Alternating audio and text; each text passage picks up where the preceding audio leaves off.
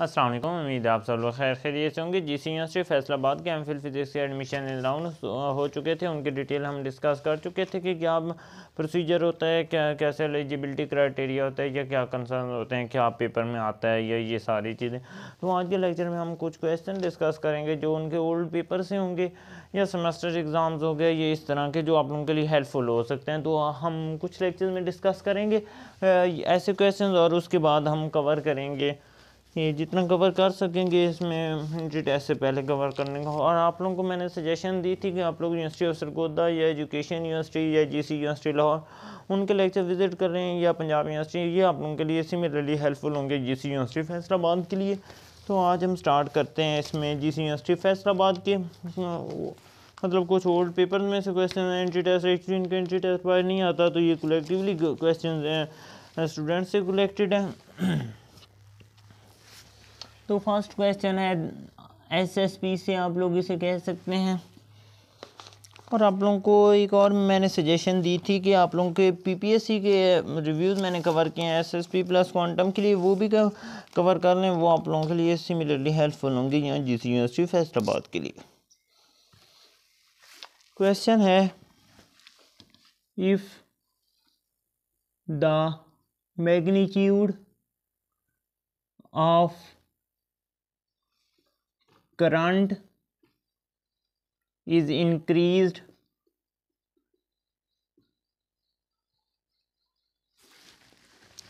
then Hall voltage increases or decreases। हमारे पास MCQs था। तो जैसा कि हम जानते हैं कि हॉल वोल्टेज का फार्मूला होता है V ऑफ H, ये हमारे पास शो करता है हॉल वोल्टेज को। इसमें RH हॉल वोल्टेज का हॉल कोफिशिएंट इसे हम कह सकते हैं। उसके बाद IB/D, जिसमें हमारे पास I करंट है, B मैग्नेटिक फील्ड है, D सेपरेशन को शो कर रहा है, और R हमारे पास हॉल कोफिशिएंट है, और V हमारे पास हॉल वोल्टेज है। जैसा कि हम देख सकते हैं कि हॉल वोल्टेज प्रोपोर्शनल है करंट के। तो जैसे हमारे पास करंट इंक्रीज होगा तो हमारे पास हॉल वोल्टेज भी इंक्रीज हो जाएगी, बिकॉज ऑफ ये दोनों डायरेक्टली प्रोपोर्शनल है। सिमिलरली जैसे हमारे पास हॉल वोल्टेज करंट डिक्रीज होगा तो हमारे पास हॉल वोल्टेज भी डिक्रीज हो जाएगी। होप सो आप लोगों को ये MCQ क्लियर होगा। नेक्स्ट MCQ की तरफ मूव करते हैं।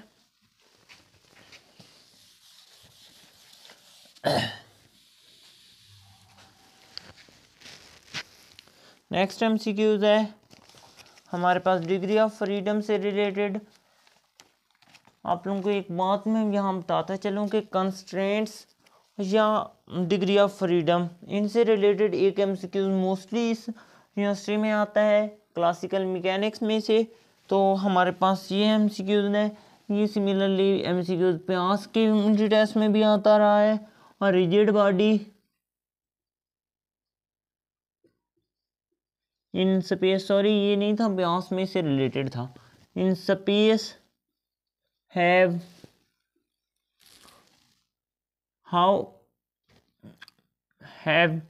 Degree of freedom. हमारे पास डिफरेंट नंबर्स हैं।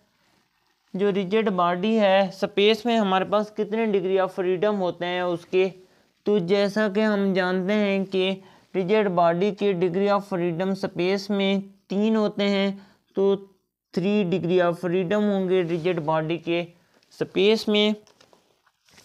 नेक्स्ट है हमारे पास क्वेश्चन,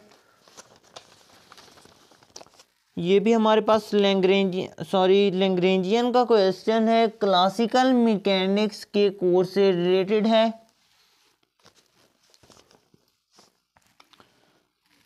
हमारे पास क्वेश्चन है Lagrange's equation of motion, Lagrange's equation of motion of और for the Bob of simple pendulum is, हमारे पास सिंपल पेंडुलम की जो बॉब होती है उसकी लैग्रेंजेस इक्वेशन ऑफ मोशन क्या होगी। जैसा कि हम जानते हैं सिंपल पेंडुलम की Lagrangian first of all kinetic energy plus potential energy find करके हम लैग्रेंजियन फाइंड कर सकते हैं। उस लैग्रेंजियन को यूज़ करते हुए हम लैग्रेंजेस इक्वेशन फाइंड कर सकते हैं और वो हमारे पास रिजल्ट आता है थीटा डबल डॉट और it's said to be double derivative plus ji over L into sine theta is equal to 0। ये हमारे पास सिंपल पेंडुलम की बॉब की लैग्रेंजेस इक्वेशन ऑफ मोशन है, या इसे हम सिंपली इक्वेशन ऑफ मोशन भी कह सकते हैं। नेक्स्ट क्वेश्चन है हमारे पास,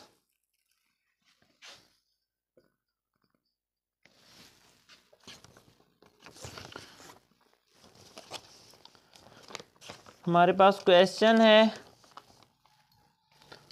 सिंपल क्वेश्चन था यंग मॉडुलस इज, हमारे पास यंग मॉडुलस क्या होगा। इसमें डिफरेंट ऑप्शन थे, जैसा कि हम जानते हैं कि यंग मॉडुलस रेशो होती है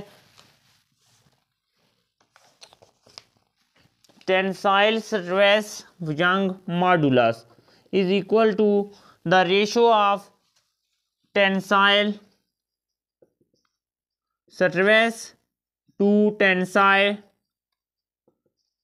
स्ट्रेन। तो हमारे पास young modulus tensile strength to tensile strain की रेशो होती है। नेक्स्ट है हमारे पास ईएमटी से रिलेटेड एमसीक्यूज है, या इसे हम इलेक्ट्रोडायनामिक से रिलेटेड भी एमसीक्यूज कह सकते हैं। सिंपली इलेक्ट्रोस्टैटिक्स का एमसीक्यूज है जो कि है हमारे पास, जिसकी स्टेटमेंट है the maximum values of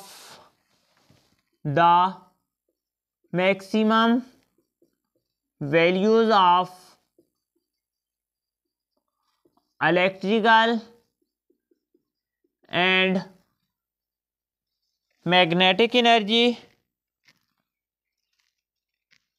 of electrical oscillator are and magnetic energy of electrical oscillator are, हमारे पास इलेक्ट्रिकल ऑसिलेटर की मैग्नेटिक एनर्जी और इलेक्ट्रिकल एनर्जी की मैक्सिमम वैल्यूज़ क्या होती हैं। जैसा कि हम जानते हैं मैग्नेटिक एनर्जी और इलेक्ट्रिकल एनर्जी की मैक्सिमम वैल्यूज सेम होंगी इलेक्ट्रिकल ऑसिलेटर में, तो वो हमारे पास वैल्यू होती क्या है। हमारे पास मैक्सिमम जो वैल्यू अकर होती है वो हमारे पास है क्यू स्क्वायर ओवर 2c। ये हमारे पास maximum value of magnetic energy है और इलेक्ट्रिकल एनर्जी भी है इलेक्ट्रिकल ऑसिलेटर के लिए। नेक्स्ट है हमारे पास एक सिंपल एमसीक्यूज है, मोस्टली एग्जाम में से रिपीट होता है ये एमसीक्यूज।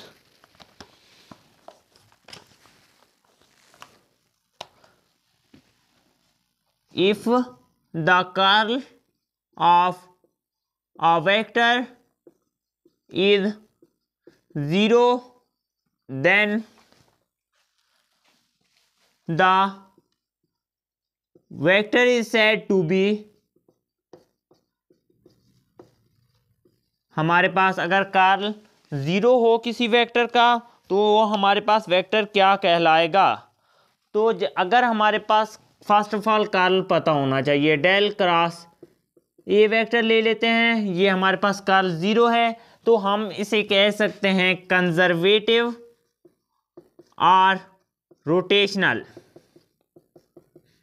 तो हमारे पास ये वेक्टर कंजर्वेटिव होगा या रोटेशनल होगा। उसके बाद हमारे पास नेक्स्ट एमसीक्यूज है,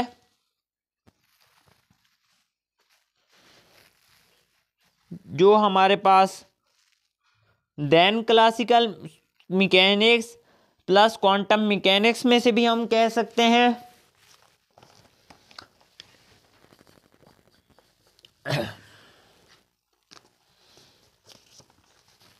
हमारे पास क्वेश्चन है for one dimensional harmonic oscillator, for one dimensional harmonic oscillator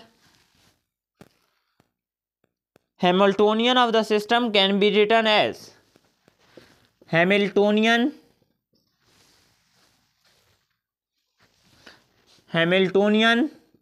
of the system will be, हमारे पास वन डायमेंशनल हार्मोनिक ऑसिलेटर के लिए हैमिल्टोनियन सिस्टम का क्या होगा, जैसा कि हम जानते हैं हैमिल्टोनियन की वैल्यू होती है h equal to P square over 2m plus 1 over 2kx square. ये हमारे पास हैमिल्टोनियन की वैल्यू है वन डायमेंशनल हार्मोनिक ऑसिलेटर के लिए। यहाँ हमारे पास जस्ट x अकर हो रहा है तो हमारे पास ये शो कर रहा है कि ये वन डायमेंशनल हार्मोनिक ऑसिलेटर है।